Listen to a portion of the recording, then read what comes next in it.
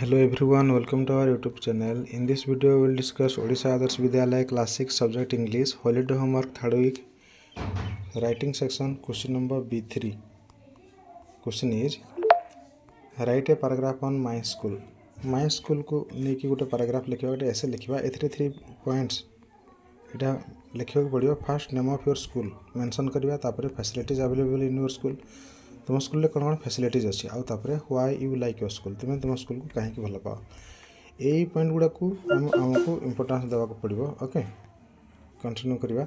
या एमती लिखिपर fast starting about 100 words भितर ए लिखा अच्छी. तुम्हें एगुड़ाक लिख फास्ट लिख the name of my school is fast रे ऐड कर. Okay, fast sentence will be the name of my school is OAV, खंडहता.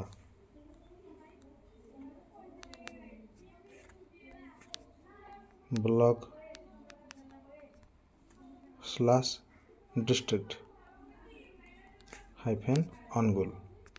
अच्छा, यहाँ गोटे अनुगुल सीधा सीधा लिख. ओके, यहाँ ये फास्ट पैराग्राफ गोटे फास्ट सेंटेंस होगा.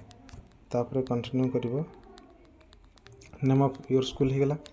Next, my school does not have a big campus like other schools in the city.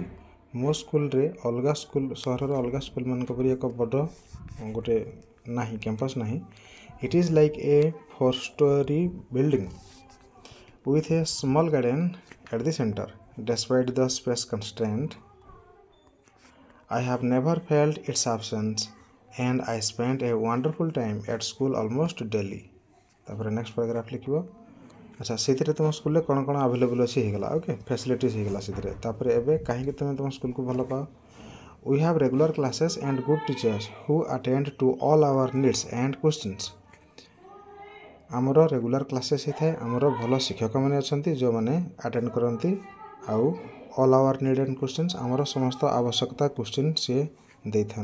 I feel like being at home in my school. मो स्कूल रही मो घर रहा परिका लगी था. तापर कंटिन्यू करवा.